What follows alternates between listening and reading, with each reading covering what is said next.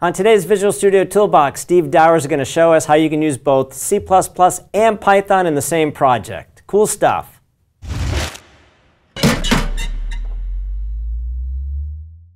Hi, welcome to Visual Studio Toolbox. I'm your host, Robert Green, and joining me today is Steve Dower. Hey, Steve. Hey, how you doing? Welcome back on the show. Thank you. It's been a while. And we're going to talk about how Visual Studio makes it really easy for you to do both Python and C in the same project, such as a game. Such as a game engine. Yeah, so this dancing guy in the background, his name's Sinbad, and he's joining us on the show as well today. He's actually one of the samples that comes with a game engine called Ogre 3D. So it's an open source engine written in C++. Really easy to use, as I can now vouch for, because I picked it up and made a demo. And you made dancing ogres. Made a dancing ogre. So this came as part of the sample. What I've actually changed for this from the usual is normally you'd make him run around with the keyboard and you know, you've got different commands and stuff. In this case, instead of doing that, I've taken the sample and dropped in a Python runtime, and so there's a Python script controlling what he does. So let's start with So before we see how, and let's talk about who, why. Is this a popular scenario? Are there lots and lots of people doing both C++ and Python in the same app? Yeah, so CPython is like the main implementation of Python that most people use. They don't really think about it, but it is the most popular one, and it's written in C. So while most people kind of sit in the Python language, you've always got the option to extend that with a module written in C. So if you want some native code, run something faster, access the operating system, you can write some C code and call it from Python. And you can go the other way, and you can take a C app and load Python into it and then call from the app into Python. So C, C++, you don't see a lot of like scriptable programs, ways of letting your users extend it by writing scripting code, because it's a lot of work. Using Python, and in fact using a library which I'll also show called PyBind11, it gets really easy to take any native code and expose that to Python in a way that you can then say, hey, users, go ahead, extend this. And that's a really common scenario. Everything from business rules, if you start putting them in Python instead of C. Game scripts, we see a lot. Lua is also popular for this kind of thing. And yeah, plenty of ways where you don't want to bake everything into the code, or you don't want to have to regularly make changes and rebuild, redeploy. Okay, cool. So just to prove that this is in fact a Python script, I'll tab back into the source. This is my little script here. At the moment, he's dancing and then standing for a little bit, as we saw. If I take these and uncomment the rest of the script, I'll just hit save, and I'll switch back here and hit the reload key. So that's just loaded the script, and now he's changed. Yeah. And he's going to do different things because the script has changed. I didn't have to close the program. Imagine if I'd written that in C++. It's close the program, change the code, save, compile, compile, compile, compile, compile, compile, link, link, link, and then start it all again from scratch. I could just go in and make a really quick change, and I can do it again, take out the dancing if I want, reload the script, and now he's not going to dance anymore because I've just made that change. Right. So it's a really neat way to either let users who are not the developers change what it does, or even just in your own development, get through stuff really quick without having to go through those long cycles. Once the core of the app is there, and the logic is what you're working on. Cool. So let's dig in a little bit deeper and see exactly what's going on here. First thing I'm going to do is set a breakpoint here in this bit of code. This is my function that gets called by the game engine every single frame. And it's basically, it's waiting for a bit. We let each step run for a few seconds, as you can see there. But when it comes up to change, we're going to grab the next step and then execute that, which is going to go through this code. This is all still Python code. And if I look at the locals, then the command we're using here is jump, so we're about to start jumping. That command is going to call into C. And it's actually going to show up here, which means I'll just save us a little bit of time and step to breakpoint on that. Now we hit C. What does Visual Studio give you in this place? You'll see the call stack here. If you've debugged in Visual Studio before, then you're familiar with the call stack, debugging, everything like that. What we have here is something really neat. That is mixed Python and C++ debugging. Typically, if you have one language at a time. You only work in one language. Maybe it bounces between C or C++. In this case, we've enabled Python. As you can see, we can step around through them. We can inspect all the variables, just like you would in either debugging Python or debugging C. This is a really powerful way to see exactly what your code's doing and check the various things out. And obviously, I can keep stepping. I can see autos and locals filling up. If I jump all the way back out to this level, we can see one really short line of code. And this code's doing a whole lot of work that you really can't see. So this MAI module is a PyBind11 module. PyBind11 is this really nice library that uses originally C++ 11 features, but now 14 and 17 features as well, to very quickly take C++ functions and expose them into Python. So normally there's a whole lot of work. You've got to convert types. You've got to go, oh, this is a float that's turned into a Python float. This object has some methods. We need to make those methods available in Python. Normally a whole lot of code. Most people don't want to touch it because it gets very scary very quickly. And where did that come from? Does that? So PyBind11 is a community project. It's an open source project. I have done nothing special with it. I just grabbed it off GitHub. Okay. I did write this module. So this is just a header file that is defining an embedded module. It's called Ogre. And then I've used the functionality here to expose a whole lot of my C classes or C++ classes along with their members. And it is really simple. So that jump command that we went into before, this is the definition. It's called jump, and this is the C function, jump. Okay. Directory, that's all it takes. It figures out what the return type is, what the argument types are, does all the conversions. Really, really quick, really, really simple. So then when I call it from here, and in fact, let's look at dance, I get the dance method, and that is going to go through where we define dance here, call this, and then it'll end up in the C code. I'll stop here.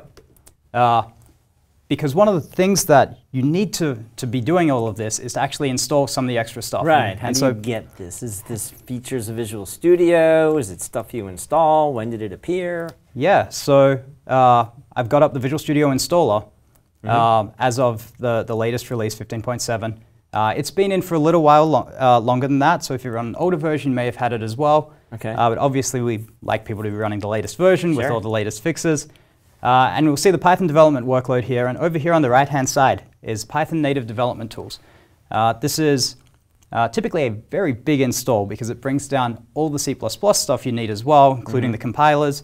But once you get the Python workload and this item, you get a whole lot of cool functionality for doing anything between Python and C. So we really recommend it. One of the things you get out of this is this Python native debugging option. Which you don't normally see for a clean install, but when you pick that option, we'll show that up. And this is how we're giving you the mixed Python and C mode. It's not the default, because we can't assume that it's going to be there. Right.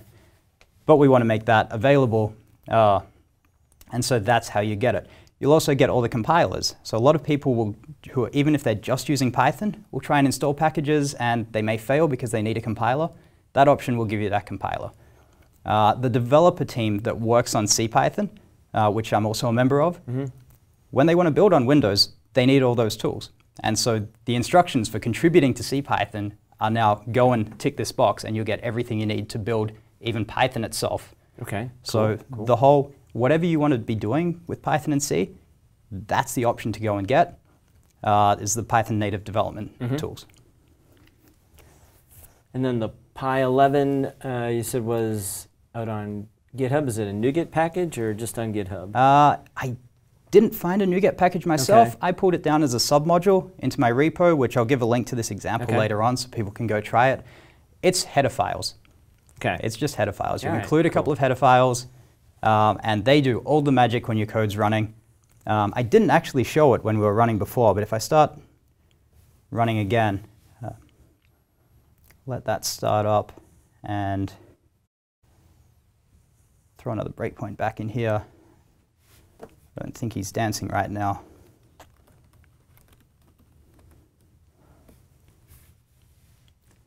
So now when he starts to dance, we'll break in and we'll have a look at the call stack. I've also used a semi-secret C++ feature here to make things a little nicer. You'll see these external code markings here, which are things you don't have to worry about normally, but you can show them anyway. You can right-click and show external code, and when I do that, you'll see that PyBind11 items are showing up there. Yep.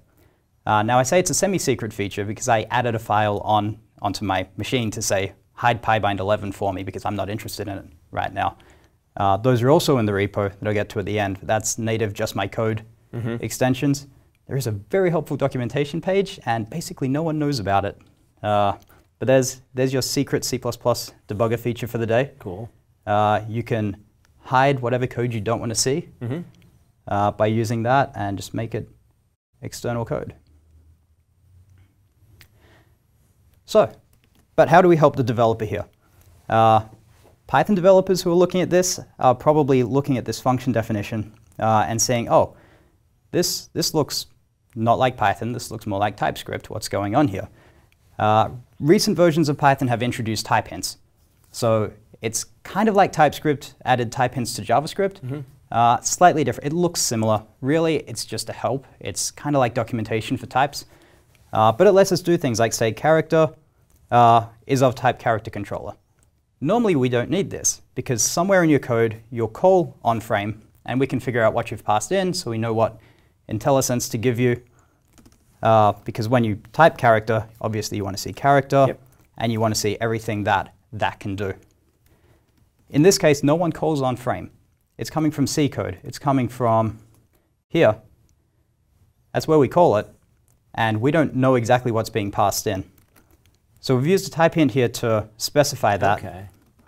So that's a hint so that you can get IntelliSense at design time. That's exactly what it is. You can also use some tools to do static type checking as well. So there's a tool called MyPy, which if you're in a Python project, will help you run over your code. That can go through and validate all the type hints and make sure that you're not passing in something of one type when another type is expected. It will give you all the warnings. It will help you resolve those. And that's a Python feature, you said, those type hints. Yes, type hints is a Python feature. The tooling for doing useful things with them, like we are here, is separate from Python. Python has made it consistent. It's made a consistent way to say, these are what the types are, and then all the tools can jump in and do what they want. So if you then open that Python file in a different editor, if it supported the type hints, it would know what to do with it. Otherwise, it might not know what that meant. Exactly. And in this case, I've actually had to do something tricky because this type, character controller, is actually defined over here in C code, and there's no Python code to figure out what it should be. So I've pulled a couple of little tricks here that we've enabled in some of the more recent versions of Visual Studio to make this work. If I go to definition on this, then we'll see what it actually is. It's here in this file, and there's not a lot going on here. So this is fairly new and is a little bit unusual. It's called a type stub file. So it looks like regular Python code. We have all the definitions, type hints everywhere. All the bodies are just ... because we don't care what they are. Right. But what this, and if you look up here, you'll see the file name is ogre.pyi instead of .py. Normally it would be py.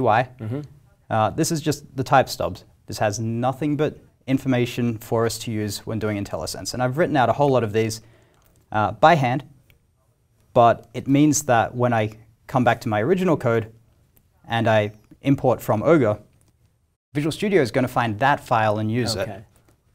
Normally if I import something that doesn't exist, so if I import a bigger Ogre, that's going to come up with a warning saying, oh, we couldn't find that. In the same way that without this PYI file, we wouldn't have found Ogre. But because we've found that, we can give you all the information, and it's fully controllable. Very cool.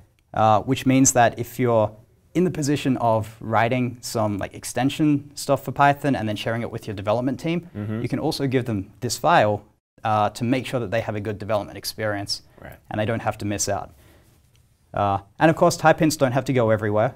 We still do all the same thing we've always done in Visual Studio to figure out what types are what. So you can see command here is coming from a script. we know all the possible commands because we've seen them in the list, which means we know all the possible execute methods. I can go to definition on this, and we'll give you all the possibilities. And when I get into here, you'll see that character doesn't have a type hint on this one. And yet, if I type character and dot through, we still know everything that's in it. So we're still doing all the magical type inferencing that goes on everywhere. But we're also giving you the option when there's a place where we can't possibly figure out what's going on. Because as far as Python's concerned, no one ever calls that function. Right. It's coming from somewhere inside a native binary. We have that escape hatch. And so you can specify what type is going to be there because sometimes you know better than the machine. Right. You know, those of us who build the machine don't like to admit that, but sometimes the developer knows best. And so you have the option to specify that where it's needed, and the rest of the time you can rely on us to flow that information through and give you the great experience you've always had. Cool, very cool. So, does Visual Studio Code have similar capabilities, do you know? Visual Studio Code has a lot of similarities. Unfortunately, when it comes to the C++ Python side, that's very much just a Visual Studio thing. Got it. We certainly have had people ask for it, like, can you please bring this to Visual Studio Code so I don't have to start using Windows? And unfortunately, there's a whole lot of reasons that that's really hard for us to do. Or rather, there's a whole lot of reasons it's really easy for us to do it on Windows. Right. And so we've done that.